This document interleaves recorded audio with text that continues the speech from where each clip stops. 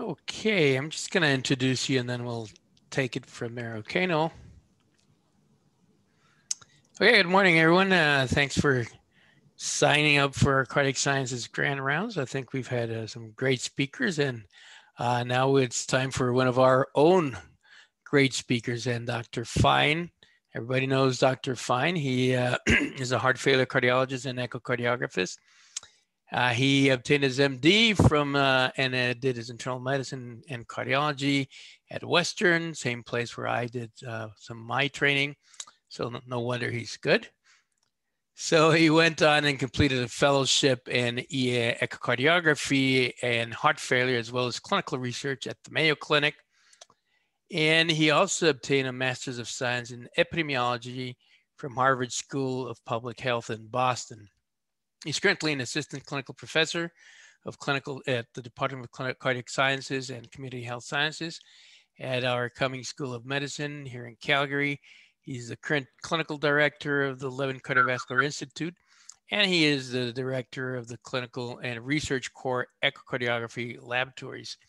He's co-lead of heart failure research program, and he's done significant clinical and has research interests in heart failure and infiltrative cardiomyopathies, which he's going to be discussing today. He's also led the Canadian Registry for Amyloidosis Research and Anderson-Fabry disease. He's very active within our division, and he also has over 50 publications in the recent few years. He's supported by the Heart and Stroke Foundation of Canada as an early career researcher, and it's a great pleasure to have Nowell here with us today. Nowell. Thank you very much, Carlos, for the introduction and for having me and giving me the opportunity to give an update on cardiac amyloidosis. I thought it would be a nice time to give an update. There's actually been a lot going on in the last, there's been a lot going on in the last 5 years. It's really been quite a dramatic shift in an evolution of practice and care. But even in the last year, even with COVID going on, there's been a lot to talk about. So I thought I'd take the opportunity. I hope everyone is well and safe out there. I've gotten into the habit of showing a picture of the Peace Bridge across our beautiful Bow River in Calgary because it struck me that this structure kind of looks like an amyloid fibril, actually. Perhaps its structural integrity and strength was part of its design. Of course, then the interventional cardiologists are very quick to point out that it looks more like a stent, to which I say, touche, who knew that stents were modeled after amyloid fibrils? And we go back and forth playing amyloid stent tennis. Yeah, I'll go on and give an update. Here are my disclosures. So what are we going to talk about today? Well, I'll give some background and some general information about amyloid, its pathophysiology and subtypes, and a little bit about the epidemiology, although there's still a lot we don't know about all of those things. Probably the main part of the talk will be focusing on the new Canadian guidelines that were published earlier this year in the CJC, in particular talking about diagnostic testing strategies, and red flag symptoms, and also reviewing current management approaches. Then we'll go on a little bit to discuss some local and some national initiatives and what's going on in the world of amyloidosis in Canada and beyond. Okay, so to start with, we've got some some more information about the bridge, so that's very helpful. That's part I didn't know. I'll have to look up that architect as well. But we're starting off with pathophysiology. So first things first, what is amyloidosis? Amyloidosis is not an easy area to get to know initially because it's a very large and heterogeneous group of disorders. It's not just one disease, it's dozens of diseases, in fact. But they all share one thing, and that's that they have extracellular deposition of insoluble fibrils in the tissues of different organ systems. And those fibrils are made up of misfolded precursor proteins, endogenous proteins, and really it's the protein, the precursor protein that defines the type of amyloidosis and how it behaves. It's mostly a systemic disease or group of systemic diseases. There are localized types, but they're generally rare. And usually it has a predominance for one or two organ systems, although certainly many can be affected on any one patient. The two main types that we think about in the cardiac world are light chain amyloidosis and transthyretin amyloidosis. And they both have a kind of a common end phenotype of a thick heart, thick and stiff heart. And I'll talk a little bit more about both types in just a minute. So yeah, so light chain amyloidosis, for many years, this was really what people thought most about when they talked about cardiac amyloidosis. This is a malignant hematologic disorder. It's a plasma cell dyscrasia. And essentially what happens is you get a clonal proliferation of rogue plasma cells, these antibody producing B cells, which are an important part of our immune system.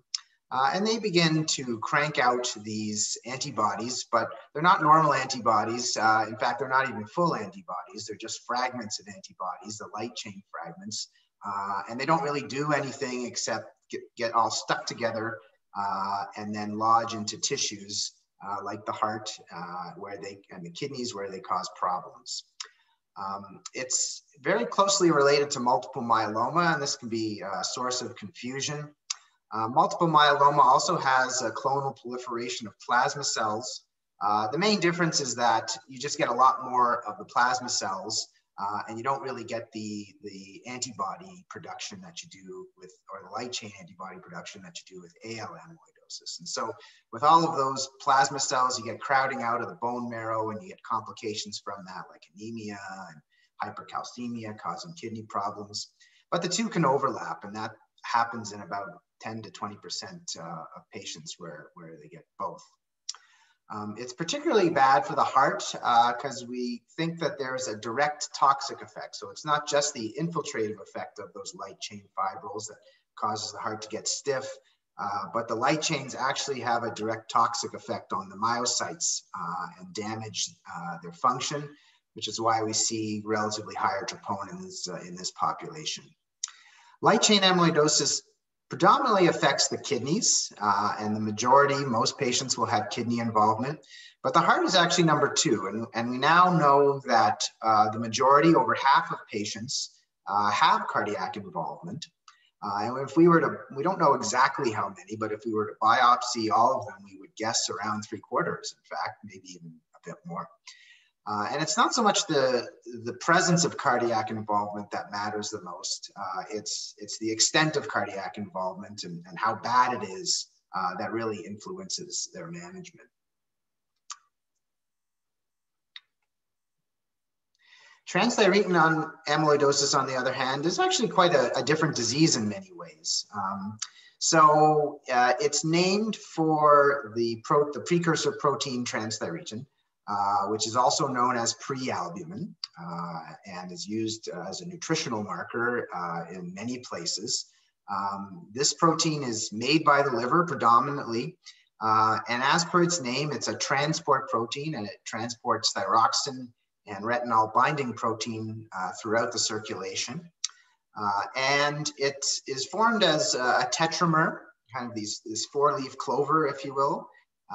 And the key step and what makes this kind of very susceptible to amyloidosis is that it has this tendency to dissociate into monomers, and those monomers like to get stuck together and congregate as amyloid fibrils and get stuck in tissues like the heart and predominantly the nerves. And so that dissociation is kind of the key rate limiting step in amyloid, in the amyloid pathologic cascade. There's two subtypes of transthyretin amyloidosis, just to make it more complicated. So there's the hereditary type, which is actually quite rare in Canada. I've got maybe 15 to 20 patients who have this. It's very prevalent in certain endemic areas, areas like Portugal and South America as a result.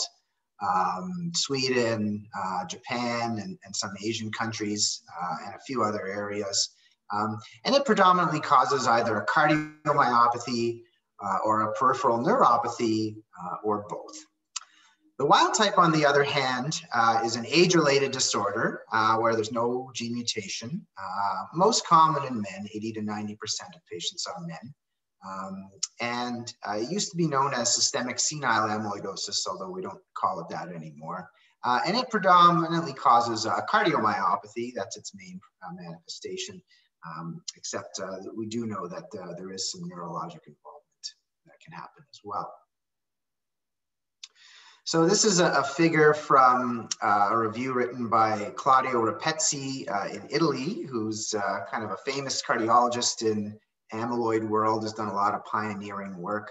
And this figure illustrates the spectrum of phenotypic presentations between neurologic on the left and cardiac on the right, and their association with different gene mutations. So on the left, we see some mutations that predominantly cause neuropathy, and probably the one that's best known is the V30M mutation, particularly early onset.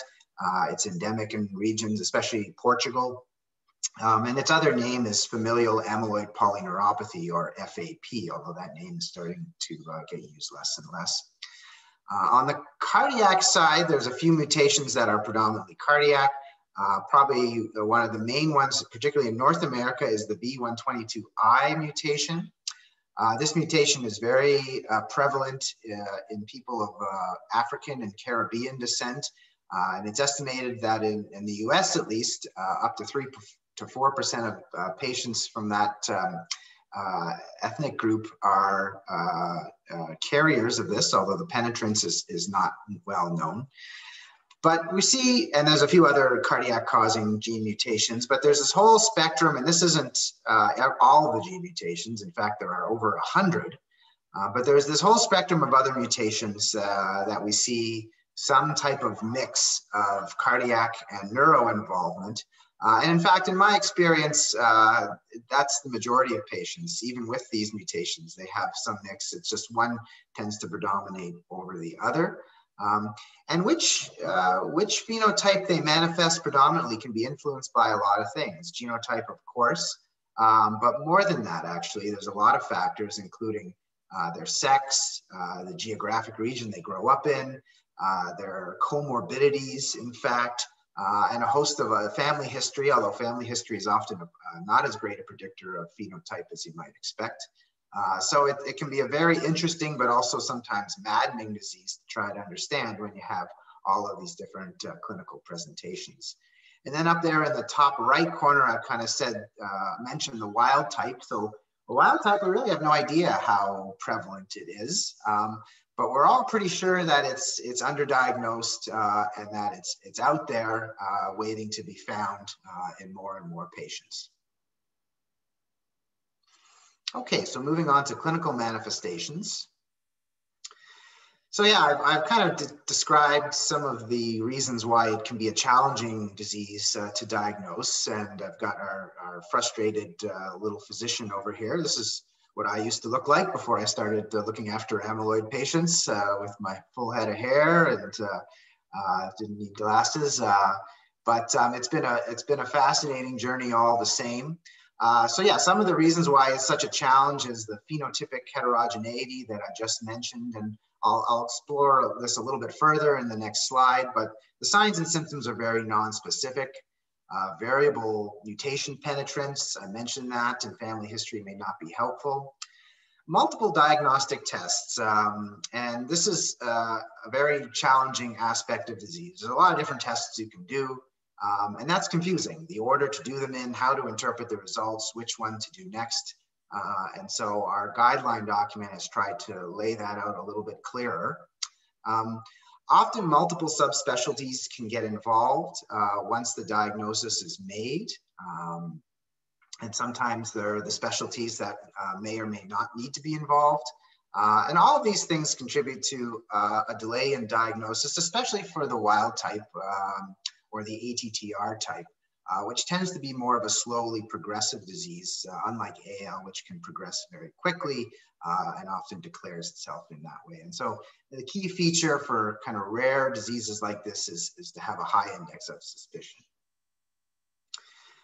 So yeah, so I mentioned that the guidelines came out earlier this year through the Canadian Cardiovascular Society and Canadian Heart Failure Society to try to help cardiovascular healthcare providers recognize and also manage this disease, which can be very challenging even once the diagnosis is made to manage effectively.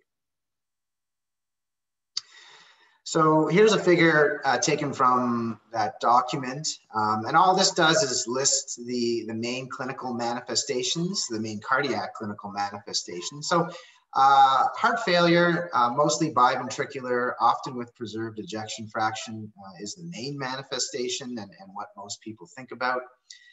Atrial fibrillation is extremely common. The majority of patients will get it at some point. Conduction system disease, also very common. Ventricular arrhythmia, which is common but often not such a problem in most patients and is often asymptomatic. And then there's this association with aortic valve stenosis, particularly the low flow, low gradient type that we see quite often in the wild type ATTR patients, often with preserved ejection fraction. Now, what I like to point out about this is that these are all very common things, right? I think most of us will see any combination of these things every day when we're seeing patients. And so it's spotting the ones that have amyloidosis that is the trick and requires a deeper look, but makes it, again, challenging to recognize, especially when you're first meeting a patient. And so I like to say, particularly the ATTR, again, is that it hides in plain sight. It hides in plain sight as common cardiovascular disorders. And to expand on that a little bit further, there has been a fair amount of research that's been done to demonstrate this. And so, for example, HFpEF is a common presentation for patients with amyloidosis. And in fact, one study out of Europe that looked at patients who were over the age of 60, which most patients with HFpEF are, who had increased LV wall thickness, which many, if not most, HFpEF patients do. Up to 13% of those patients actually had transthyretin amyloidosis. And so if you think that HFpEF represents half of all heart failure in the community, which we think it does, this could actually represent a huge unrecognized population of patients with this disease. Another one I mentioned is aortic stenosis. And here's a study also from Europe looking at patients who were referred for TAVR, and they just screened them for this disease and found that 16% of them with the low flow, low gradient type of aortic stenosis actually had transthyretin amyloidosis as well.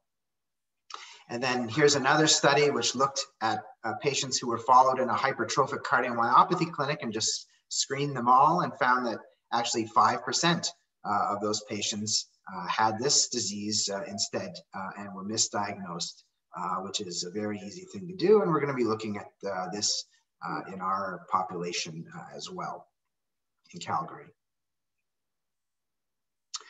So here's a table. This is also in the guideline document. I won't go into this in great detail, but I put this up here just to illustrate that this is a multi-system disease with a lot of different manifestations.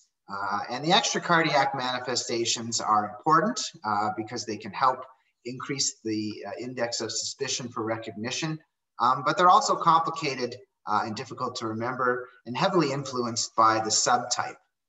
Probably on this list, the neurologic ones are the most important to think about, and I'll expand on that in the next slide.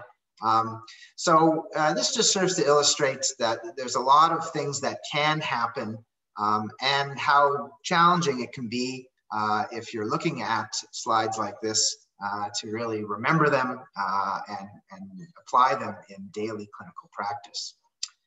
And so in recognition of this, the guideline panel tried to pare down this list to make it more manageable, to make it something that a busy cardiac healthcare provider could remember in their daily practice. And we came up with this. So when to suspect cardiac amyloidosis? Suspected in patients who have new onset heart failure that's not attributable to another cause, who have one or more of the following things. So unexplained LV wall thickness. So I kind of always try to make this point to my fellows, particularly in the echo lab, that if a patient has a thick heart, we really owe them an explanation. We need to at least try to understand why their heart is thick. Most of the time it's due to comorbidities like hypertension or renal dysfunction, but we need to keep an eye out for the zebras as well. Another feature is low flow, low grade aortic stenosis, which I talked about. Here's an important one, carpal tunnel syndrome, often bilateral. Almost all of my patients with transthyretin amyloidosis have or have had carpal tunnel syndrome at some point in the past. And sometimes, in fact, often, it can be the canary in the mine shaft for patients, whereby it presents many years, sometimes 5, sometimes even more, prior to cardiac presentation. And it's the earliest manifestation of their transthyretin amyloidosis. And you have to ask about this because sometimes it's not as much of a problem anymore for patients if they've had it fixed in the last couple of years and they don't think to mention it to their heart doctor. But it can be a very important tip off that they may have amyloidosis. And we do see it in the patients with AL as well. Another important extracardiac one is peripheral neuropathy, so numbness and tingling in the hands and feet, loss of position or temperature sensation. Very common, particularly in some types of the hereditary ATTR, as I mentioned earlier. We do see it a little bit in the other types as well. And also autonomic dysfunction. Autonomic dysfunction is very common across all of these types and a host of different autonomic dysfunction manifestations. Often hypotension, particularly orthostatic, but also things like gastrointestinal dysfunction, sexual dysfunction, all of these things are potential manifestations. And then the last feature we point out, which is kind of obvious, but we want to emphasize its importance, is patients with established AL or ATTR amyloidosis in a different organ system who do not have known cardiac involvement may be at risk for developing cardiac involvement in the future. And so always think about the heart when these two conditions present themselves, because there is a good chance that the heart will be involved. Okay, so moving on to diagnostic evaluation. So the typical tests that we use, I'll kind of go through them one at a time and then present an algorithm. So troponin and BNP are important tests. Both of them are chronically elevated. The BNP in particular is often elevated way out of proportion to what you might expect for the degree of clinical heart failure. I've been asked, what does that mean, way out of proportion? And we don't actually have a good definition for that. We're working on that. But if it kind of catches you off guard in the non-scientific way of saying it, like, wow, that's quite a high BNP, then think about amyloidosis. Both of these tests are chronically elevated. Troponin is often higher for patients with AL because of that myotoxic effect of the light chains that I mentioned before, and sometimes that leads them down the path of workup for coronary artery disease. Both of them have important prognostic value as well. And in fact, for AL amyloidosis are kind of directly influence their management. ECG is a helpful test in some patients, but often not helpful because the findings, the classic findings that you see in the textbook have a low diagnostic yield and are often not present. And the findings overall are non-specific. The classic findings are low voltage, particularly in the limb leads, pseudo-infarct pattern, atrial arrhythmia, typically AFib, conduction system disease of all kinds of flavors, and ventricular ectopy. So I like to say that, you know, if the ECG is helpful, that's great, but you really can't rely on it very much. And sometimes it can throw you a curveball. So I have lots of patients who actually have LVH on their ECG because they've had a lifetime of hypertension most commonly, and that's caused LVH, and then they've only developed amyloidosis more recently. It can sometimes be a challenging test to interpret in these patients. One point that I probably can't mention enough and always emphasize again and again is the importance of screening for AL amyloidosis. So in a lot of patients who are older, who kind of fit the bill for transthyretin amyloidosis, this can sometimes be forgotten. But it's an important it's important to screen for AL amyloidosis in all patients, because I've learned, and I think many of us who see a lot of these patients have learned, that AL can be a very sneaky disease, and often it presents rapidly with a rapid deterioration, but not always. So before you do anything, as soon as you think of amyloidosis, you have to screen for this. And how do we do that? Well, we do serum and urine protein electrophoresis. This tends to have a lower sensitivity for AL because the light chains are very small and they don't always make a mark in the electrophoresis gel. And so we really emphasize the need for immunofixation. That can be challenging to get, particularly in Calgary, because it's labor intensive and a lot of labs don't like to do it. So often you have to ask for it. And the other important test is a free light chain assay, a serum free light chain assay. And this tests for kappa or lambda free light chains in the serum. And the important finding is that one of these is elevated and the other is relatively preserved. And so either you have a high or a low ratio. This test can be difficult to interpret, especially if you're not a hematologist, which none of us are, because a lot of things can throw it off. And so renal dysfunction is probably the most common one. And this tends to cause an elevation in both kappa and lambda light chains. So the values are higher, but the ratio is preserved.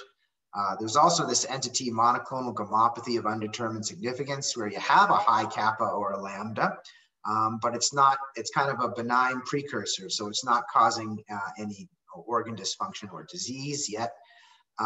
This is actually quite common in patients with ATTR. There's kind of a proven association. I think it's because it's very common with age in general, and we just look for it more often in this population.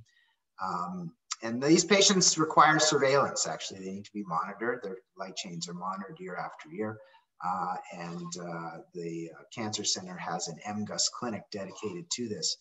So as I mentioned, these can be challenging tests to interpret, and I don't think as cardiovascular care providers, we're expected to know. And that's just emphasizes the need to have good relations with our hematologists, refer or ask if you're uncertain. And I do this on a regular basis, but it is important to screen for it. So yeah, moving on to the imaging. So echo is probably the test where amyloidosis is first kind of seriously considered or emphasized. And the classic findings are increased wall thickness of typically both ventricles. Often the atria are enlarged and may be thick as well. The valves are thick, the interatrial septum's thick, everything's thick because of the amyloid infiltration. Some patients may have a small pericardial effusion. These are all non-specific findings as well, and they can happen commonly in other diseases. There's a technique, strain imaging, which is a little more sensitive measure of contractile function, and patients who have amyloidosis have a more specific strain pattern whereby it's reduced in the basal and the mid segments, but preserved in the apex. That can also be seen in other diseases, but it's relatively more specific for amyloidosis and can certainly point you in the right direction if it's done. So echo is an important test, but I think the important part also to emphasize is you're very rarely done with echo. Usually you need to go on to do more tests even when that strain pattern is present. Cardiac MRI is a very valuable test, and these lovely pictures are courtesy of James. Probably the workhorse for detecting amyloidosis is late gadolinium enhancement imaging, and the characteristic patterns are a diffuse subendocardial pattern, as you see there on the bottom right, often involving the right ventricle as well, or just a diffuse transmural pattern and just there's enhancement throughout the heart caused by the amyloid infiltration.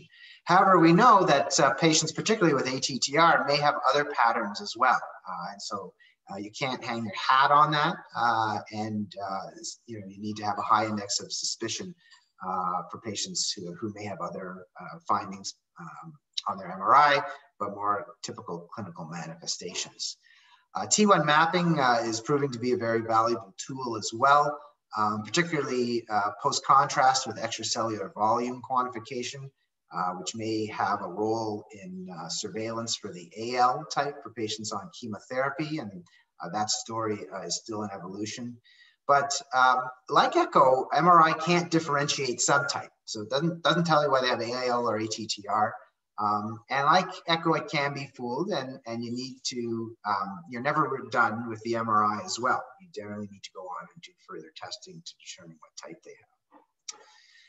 So the tests and the development that probably made the biggest impact on how we find these patients and care for them is nuclear scintigraphy with technetium-99m pyrophosphate. So pyrophosphate's been around forever.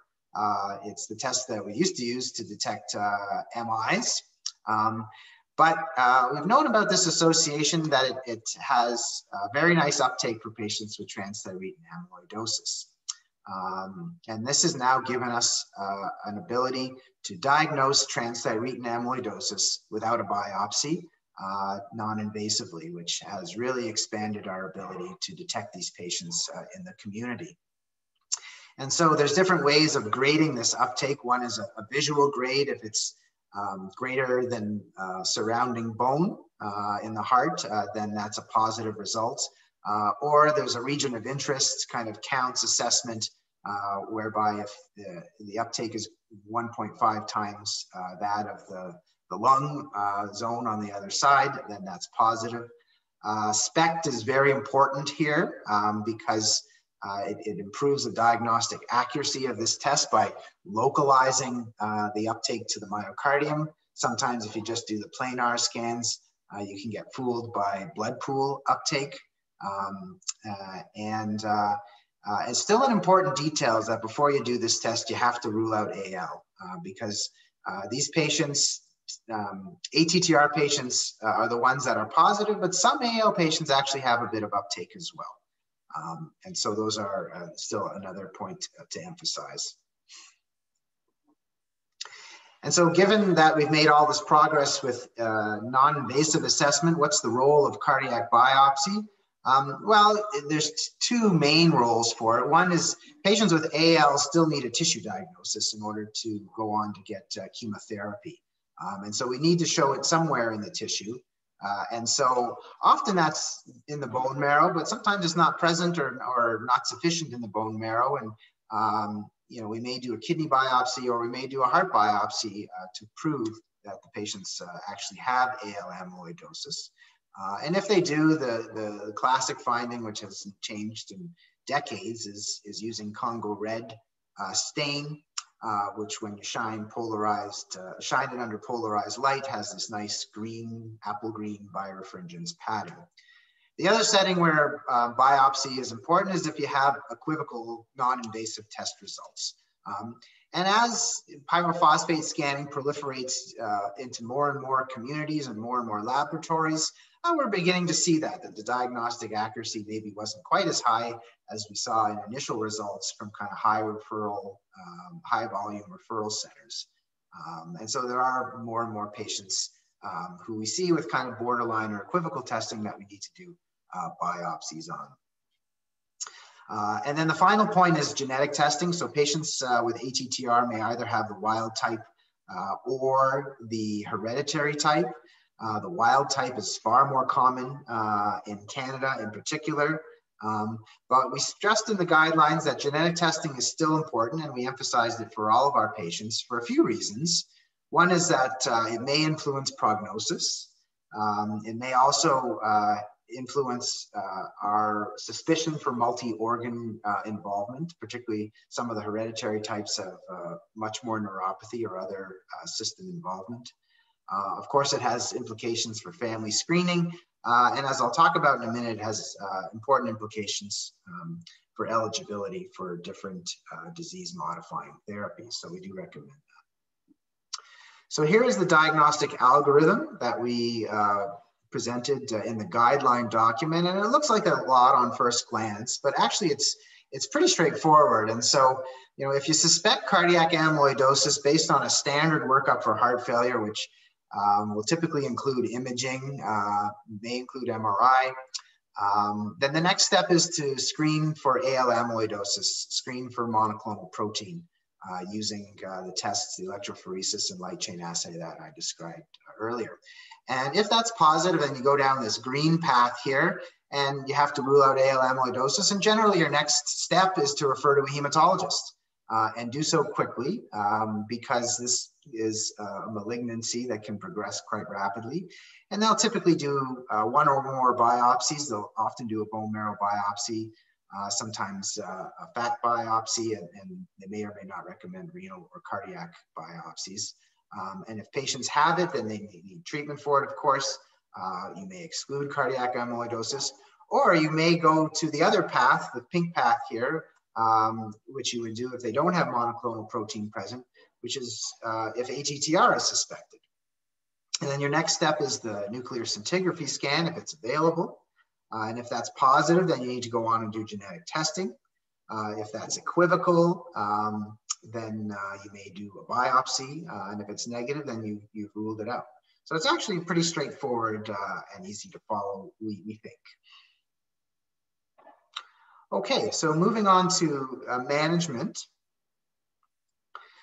So this figure from the guidelines just illustrates that there are now two pathways for both diseases, ATTR and AL amyloidosis, that are important to follow in parallel.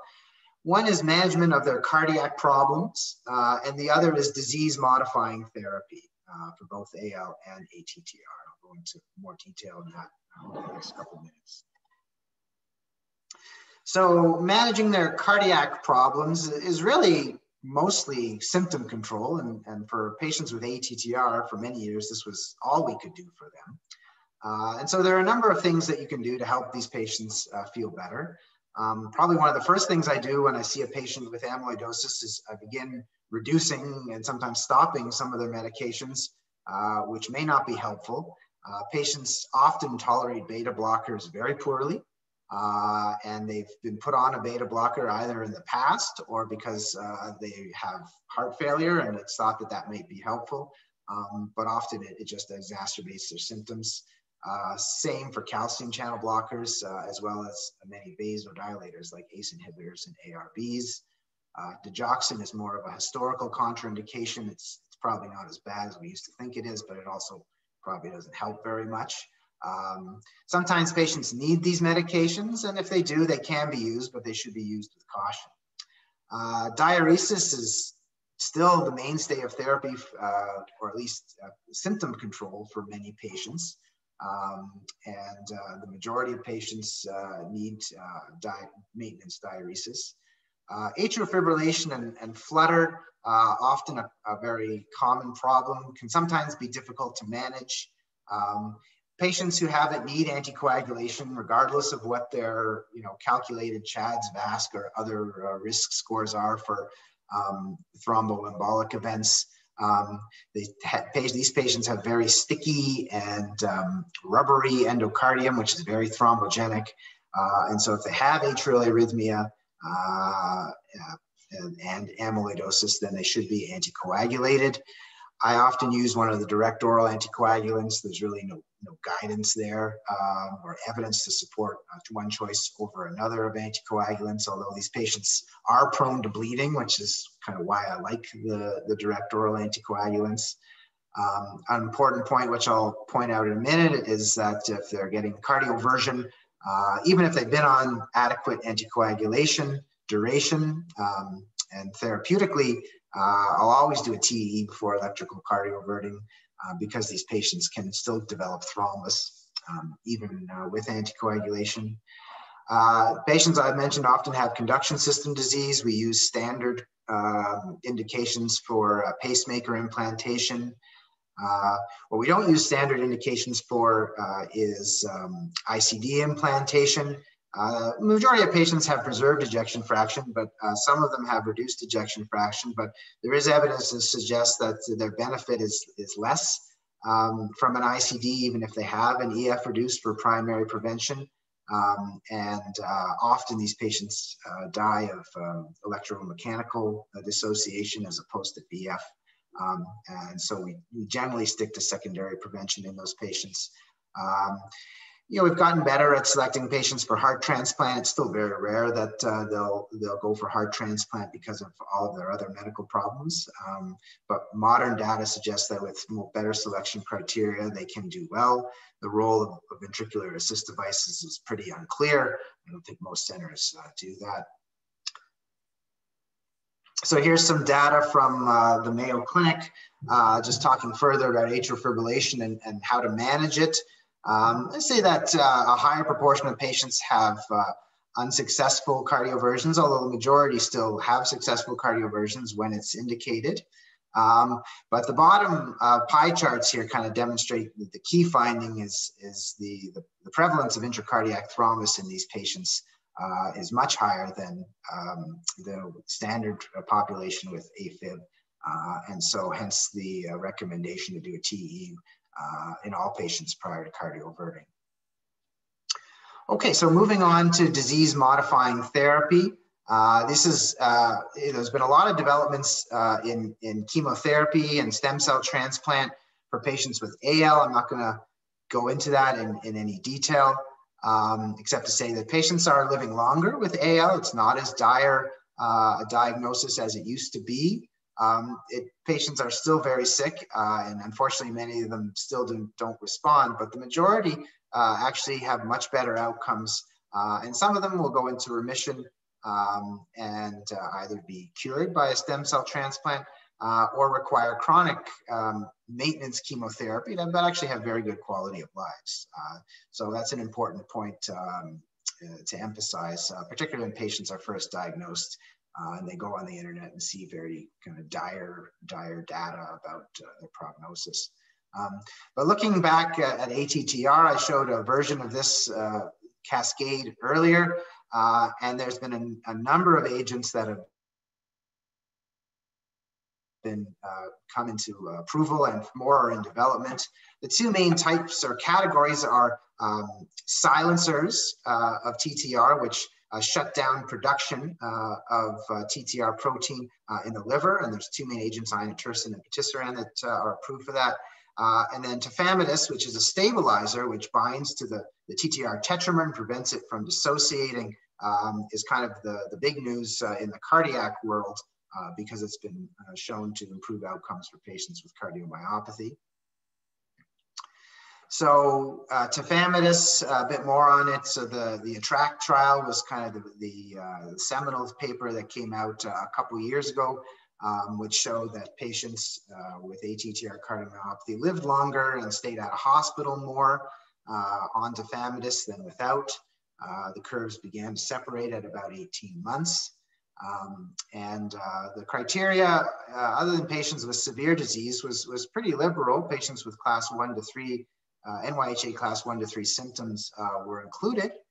Subgroup analysis showed that the patients who perhaps derive the most benefit are the ones in early stage disease, and that's not really surprising. That's a feature of most infiltrative disorders, is you get to it early before the infiltration becomes too far gone and irreversible. Tafamidis is approved by Health Canada. It's been approved for a number of months. It's quite an expensive drug. It's in the United States, it was the most expensive drug for cardiovascular indications ever released. So the public coverage negotiations are still ongoing across Canada. There are a few private payers that cover it, but it is still a challenging drug to get access to, and hopefully that will improve over time. The two other drugs that I mentioned, the silencers, the one that shut down production of the TTR protein in the liver, are both approved, but only for patients with neuropathy, the hereditary type, not the wild type, who have neuropathy. And they are inotersen and patisiran. They have very similar mechanisms of action, and both of the clinical trials were neuropathy trials, looking at attenuating progression of their neuropathy symptoms. And you see the results, both of them published in the same issue of the New England Journal of Medicine, by the way. Similarly, they're both approved in Canada. Access to them is also difficult because of their cost, and public coverage negotiations are underway for both of them. They've both been looked at for cardiac and have both shown to have some potential cardiac benefits, particularly patisiran, but haven't been proven yet, being actively studied in clinical trials as we speak. And so perhaps they will become approved for cardiac indications as well, or their next generation cousin agents.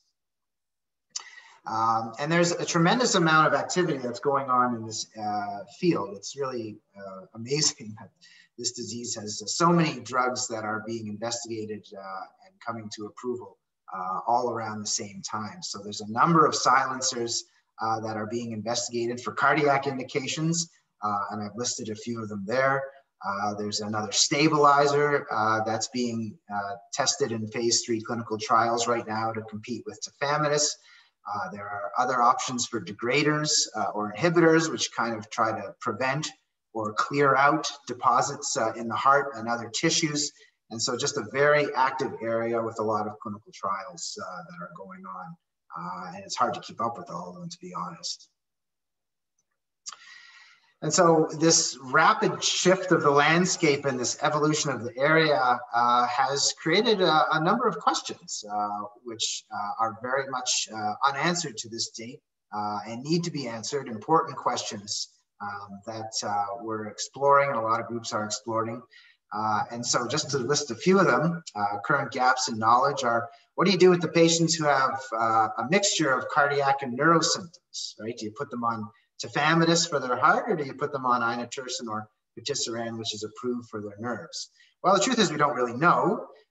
We've got all groups, including the guidelines, have adopted kind of a common sense approach, is where you treat the biggest, what you think is the biggest problem. So if it's the heart, that's the main issue, then try to treat them with tafamidis. If it's the neuropathy, that's their main problem, and they have the gene mutation, then you treat them with the other two agents. But this is still, unproven and uninvestigated. Perhaps a very important knowledge gap is how to monitor these patients moving forward now that we have treatments. We don't really have good definitions for treatment failure, and disease progression on therapy. All of them are meant to attenuate disease progression. They're all meant to kind of pause the disease from progressing and stabilize things and keep things from getting worse. So if the patient stays the same, you can define that as treatment success. But how do you define treatment failure, and what extent and what markers do you use to define that, and when do you switch? And when more options are available, which agent do you start with? All of these are unanswered questions which we'll need to get a handle on moving forward. And then, of course, the availability of therapies, I mentioned that a little bit, a challenging area, which will hopefully improve as prices come down over time and more therapies become available. So in the last couple minutes, I just want to talk a little bit about models for best care and practice, and also what's going on in the local and national amyloid community, and how we're trying to improve knowledge translation. So this is a bit of a rehash, but just to kind of reiterate some of the challenges that caring for patients with this disease presents. Historically, there's been a low awareness among healthcare providers, and I think that's understandable, especially when there are no therapies that are available and the disease is perceived as rare with a very poor prognosis. But none of those things are true anymore, actually, for the majority of patients. And awareness has improved significantly over time, We've made a lot of progress in the cardiovascular community, which has just been, really exciting to witness. And we're trying to, as well as the neurology community, and we're trying to expand that to other healthcare providers and specialists as well, internal medicine, family medicine. So we still need to work on that, but there's been a lot of improvement. The non-specific signs and symptoms, the challenges with diagnostic workup, I already mentioned that. The fact that multiple specialists are involved and who's driving the bus and who's kind of guiding disease-modifying therapy especially, that's important. The specialized tests that I mentioned earlier, access to them may not be universal across centers in Canada and elsewhere. And that's kind of a barrier that we're facing in different areas. And then these patients are often, especially early on in their disease course, maybe high needs population to address. They require a lot of time, a lot of resources to care for them. And of course, we're all strapped for all of those things. And so I like to say that looking after an amyloidosis patient, it takes a village, and it really does. There's a lot of people that are involved in their workup in caring for them. I've already talked about some of the differences between these two different diseases, AL and ATTR. They look very similar at the beginning, but their management can be quite different, and their course can be quite different. And that needs to be figured out very early on so that their outcome can be as good as possible. But, beyond the hematologist that primarily manages AL and the cardiologist or the neurologist that primarily manage ATTR, there's a lot of other specialists that are involved due to the multi-system nature of this disease. So in recognition of that, our center and a lot of centers, especially now, are forming dedicated groups and programs to look after the amyloid patient. And in Calgary, we formed the Calgary Amyloid Working Group, or the COG. And this has been active for about a year, a little bit more. It's still a work in progress. The group is still developing. There's a lot of living members who participate. We are open to anyone joining, actually, and anyone is welcome to join our meetings and be a part of the group. But it's a multidisciplinary group of specialists who are dedicated to caring to amyloidosis patients. And probably the main activity that we do is to try to standardize care pathways for diagnosis and management, employing treatment and diagnostic algorithms that work best in Calgary, so that patients can get access to care and delivering therapeutics, both in clinical trials as well as novel therapeutics is an important goal as well. And we engage in other academic activities, education and research. We have monthly multidisciplinary rounds. We have educational events. We just had our second Amyloidosis Day in October, annual Amyloidosis Day, which was actually quite a nice success. We had participants from over 10 countries globally, and some very kind of high profile keynote speakers. And on the right there, you see a list of all of the different subspecialties that are involved. And so this is the workup care pathway that we are striving towards. Not many of these pieces are in place, not all of them. But to kind of emphasize what the point I made earlier, kind of a key early step is to figure out which subtype they have, AL versus ATTR, so that they can be directed to the most appropriate specialty who's going to lead their disease-modifying therapy. And as mentioned, for ATTR, that's either a cardiologist, a neurologist, or both. And for AL, that's a hematologist. Of course, there may be consultation among those groups. But really, we've divided this into levels of care. And so the next level would be kind of in green there, which is specialist consult and managing all of their disease complications. And then the next level is for those who have advanced or even end-stage care. And then an important part of their journey are these other specialties along the left here in blue: nursing, pharmacy, social work, and others who play a very important role throughout. And so here are the pillars that we kind of strive towards in the amyloid working group. Of course, the patient's in the center. but we focus on these 4 things of care and developing pathways and doing quality assessment, research, facilitating clinical trial participation and other national and local initiatives. Advocacy, especially with drugs that cost this much, is an important part, and working with our patients as well as with government and industry to help improve access, and then of course education with different events such as rounds and specialized CME events.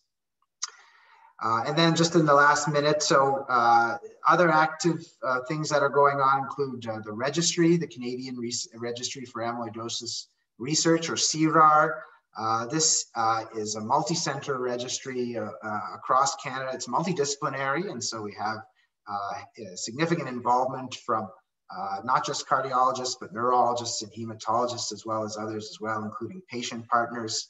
And this will hopefully answer a lot of those knowledge gaps that we've talked about in Canada. Of course, I mentioned guideline development, and the cardiology guidelines are published. Neurology guidelines in Canada are soon to be published and are in review. And these are all important efforts towards building our amyloidosis community in Canada. Okay, so that's the end. So yeah, to conclude, we've had a lot of advancements in amyloid, and I haven't talked about all of them, but I've tried to touch on the major ones, and still a very active field and an exciting field to be in at this time. But it still comes down to a high index of clinical suspicion, and keeping it in mind and thinking about it as an important key element to recognizing it, especially early. Ongoing development of new therapies hold promise for patients for improving outcomes even further in the future, but we still have a lot of work to do, still have a lot of gaps, and I've talked about some of the initiatives both locally and across Canada, and there are others around the world that are trying to address those. So thanks very much for your participation. I realize I've been shamefully ignoring the chat box, and so I can either open this up to questions from the group, or I can just kind of read out some of these comments. Carlos, is there a preference to which I do, or? No, that's fine. I think there's some comments there in the chat that are worth answering. Yeah. Well, I can kind of quarterback these, so I'll pick it up from the Spanish architect. So Andy was asking about, if it's not hypertension or hypertrophic cardiomyopathy, it's not amyloidosis, what is your most likely diagnosis on the differential? Well, there's rare infiltrative disorders that I could certainly talk a lot about, like Fabry's disease and other, that's kind of relatively more prevalent in our part of the world, although it's still exceedingly rare, and, kind of getting down into the zebras. Most of the time, if it's not hypertension, a lot of the times it's just advanced kidney disease. Those patients tend to have thick hearts. But if you've ruled out those things, then you're on a bit of a fishing expedition. And that's a challenge, I think, for another talk. Hopefully that answers your question correctly. Carlos, you had asked about combination therapy. Yeah, that's a good question as well. So there are different categories, right? There's silencers, there's stabilizers. At the moment, that's generally an approach that is, I haven't encouraged, and I think other kind of people who live in this world haven't encouraged, mainly because of the cost. When you're talking about therapies, tafamidis has been listed at upwards of $200,000 a year. Some of the other silencers are more than that. I think, and my hope is that over time, yes, those will become more realistic options that will need to be explored, especially as we look at patients who may have refractory disease to different types. I suspect that that's several years off, but maybe in the future this will become like rheumatoid arthritis, where we use multiple tools for disease modifying therapy. But that story is still very much in its early stages. Yeah, and mostly because there's some neurologic alterations that actually predict prognosis. So if you do combined therapy, maybe Yeah. you improve the overall survival.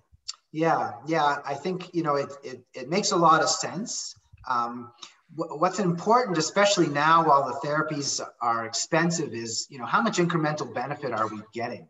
So if we use, a silencer and we knock down most of the TTR production, is there added benefit to stabilizing what we don't knock down, or are we kind of adding a lot of cost without much benefit?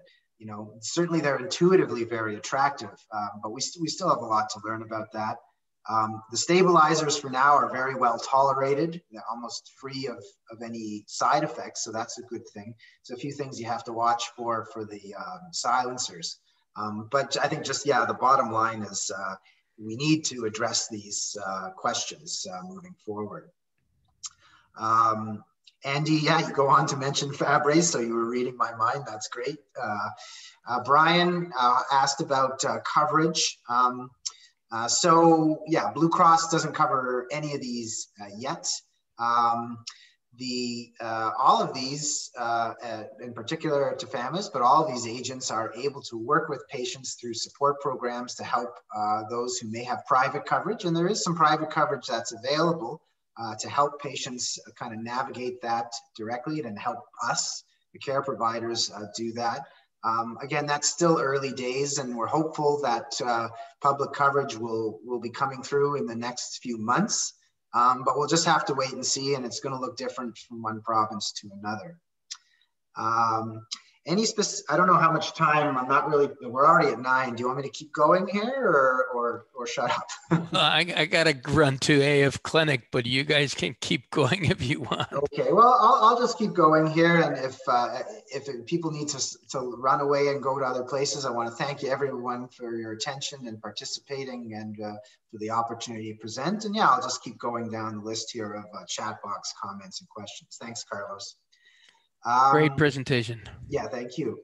Any specific side effects of tafamidis to be aware of?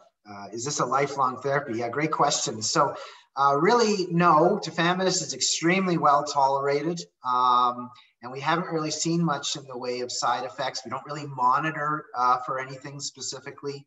And I've got about 50 patients who are on it.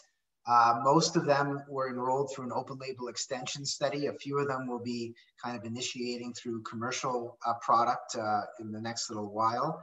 And yes, it is intended to be lifelong therapy as a stabilization, so patients can progress. Most of them, tafamidis is very effective.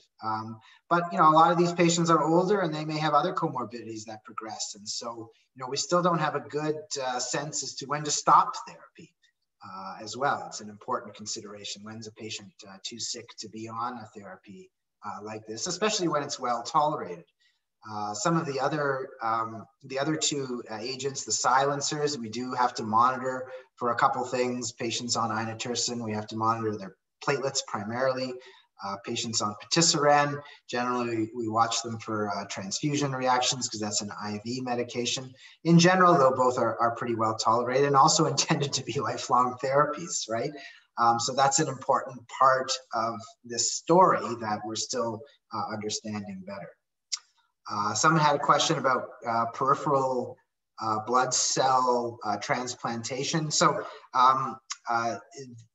I think probably that's asking about what type of stem cell transplant do these patients get. So they get an autologous stem cell transplantation. And so they get their stem cell transplants, stem cell harvested, and then they undergo intense chemotherapy to try to eradicate the disease and then get autologous stem cell transplant from what was harvested. And not all patients are a candidate for that. It's a lot to go through. And so, patients who are older and frailer or have a lot of comorbidities may not be, eligible for it. But even those who don't, some may have a very favorable response to chemo without it. But hopefully I've answered your question describing stem cell transplantation. Kristen could ask me if I could reemphasize that pyrophosphate scans for negative, equivocal, and positive um, you may get alternate reports other than positive and negative. I've had experience where scans being reported as positive despite the ratio not being over 1.5. Yeah, so this is, you know, I'm very fortunate. We have great nuclear cardiology and nuclear medicine support in Calgary with Rob and the group, as well as Denise Chen in nuclear medicine. And Rob has gone on to, I think, address that. But, you know, the test is an excellent test, but it's not infallible. SPECT is very important. And I think we're understanding this more and more, just how important SPECT is to really localize that uptake. Even if the ratios that I reported are not quite, you know, kind of in the positive zone, you may still have patients who are positive. And that's where that expertise comes in. Rob, hopefully I'm not kind of saying anything too offensive here. And also kind of the false positives, right? Which is often improved by SPECT imaging. Most of those are due to blood pool uptake. And SPECT is very helpful at localizing that uptake to the myocardium as to just the blood pool. Here's a question. There was an amyloid patient given a heart transplant about 20 years ago and it came back. Does it always come back? Well, that's interesting. And, you know, to expand on that a little further, well, the answer is we don't know. You know, it certainly can come back, regardless of which type they have, it can come back. For patients who had the hereditary type, because they have a mutant protein that's made in the liver, for many patients, the cure was actually to give them a liver transplant. And that was mostly used for patients with nerve problems, because patients with heart problems often were too sick to get a liver transplant. But some patients with heart involvement would get a heart and a liver transplant. And a lot of those patients, yeah, we did actually see that it did come back in their heart. Didn't fully understand that. There are other organs that make the protein. So that may have been a source for the mutant protein. And we also think that, you know, they may just be more susceptible to deposition.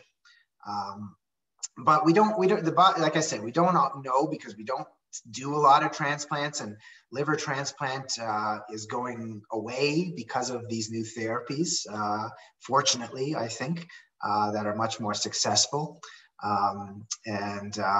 You know, I think that story, we're still understanding it. And there's such a small number of patients as well that it's difficult to make definitive comments. Oh, okay. Well, Deb corrected Lisa, saying that was actually a sarcoid, the other osis patient. But hopefully my comments were still helpful. Okay. Carlos is reminding everybody. That to be confidential. Thanks for all the comments. Jonathan, is it worth mentioning liver transplant? Yep, you read my mind. Great comment.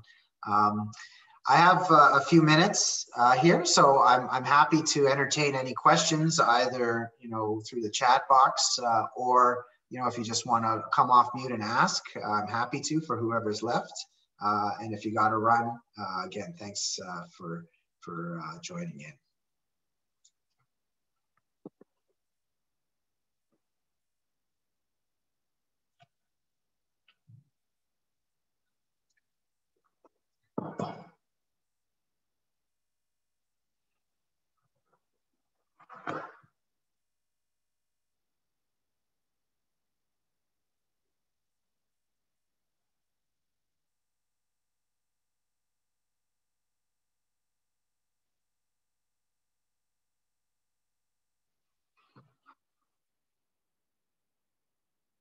Okay, well, looks like there's no questions, and you know, in which case I probably will sign off. But thanks again, everyone, for tuning in, and certainly feel free to reach out to me by email or however you like if you have other thoughts. And you know, for those who are interested in joining our working group in Calgary, just reach out to me.